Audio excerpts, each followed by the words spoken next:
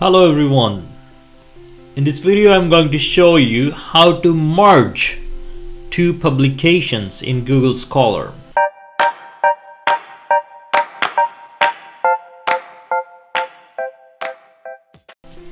So sometimes it may happen that in Google Scholar you have two versions of the same paper with maybe slightly differing titles.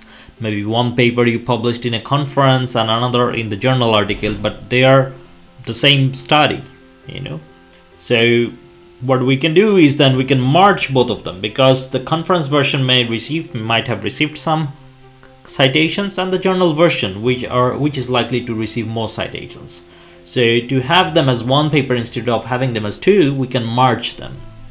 So recently I have got this publication in Journal of Cleaner Production.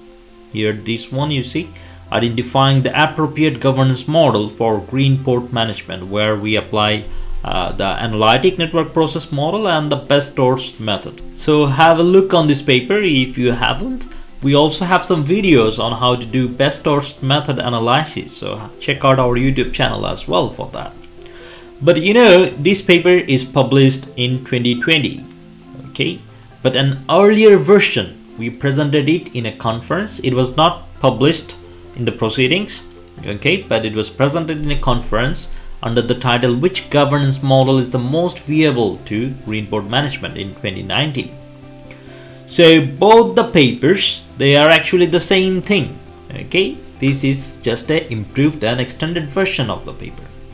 So I want to have only one of them, and I want to do it in a way that if people cite this one, or if people cite this one, both of them will come under the same heading. So to do that, what I will do is I will select this one and then I will select this one, both of them, and then you see we have this option here. So it was not appearing before, but after I select these two, we get this merge option, and then I'm just going to click on this one. And now it asks which is the best version. So this is the best version, the journal one. Okay, and then I'm going to say merge.